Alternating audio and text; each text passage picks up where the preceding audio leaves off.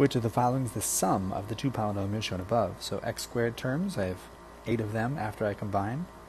X terms, I have -7 after I combine. And the number terms, I have -4. So 8x squared minus 7x minus 4. So we can add together -1 and +1, they go away. And then we have a squared plus a. So first I'll distribute the 3 and the 5. Then I'll combine like terms.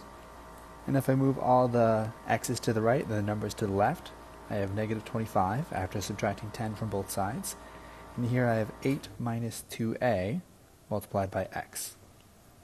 At this point they're telling me that there's no value to satisfy it, so I'm looking for an untrue statement. So when will this equal to 0? If I can figure that out, then I know that this will never be true. So 8 minus 2 times what gives me 0? 8 minus 2 times 4.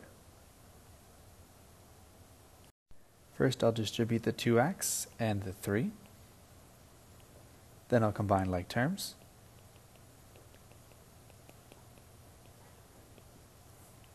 And we can see here that 6x squared matches up with ax squared. We can also see that 19x matches up with bx. They want to know the value of b, so the answer is 19. First I will distribute the 2 and the 8. Then we combine like terms. I'll move all the numbers to the right and all the p's to the left. So I have 5p is equal to 6.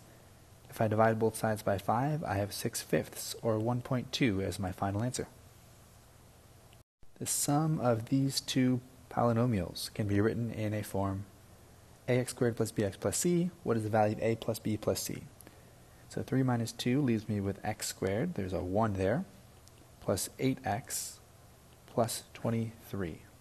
So I'm adding 1 plus 8 plus 23. This gives me 32. First we distribute the 5 and the 3. Then we combine like terms.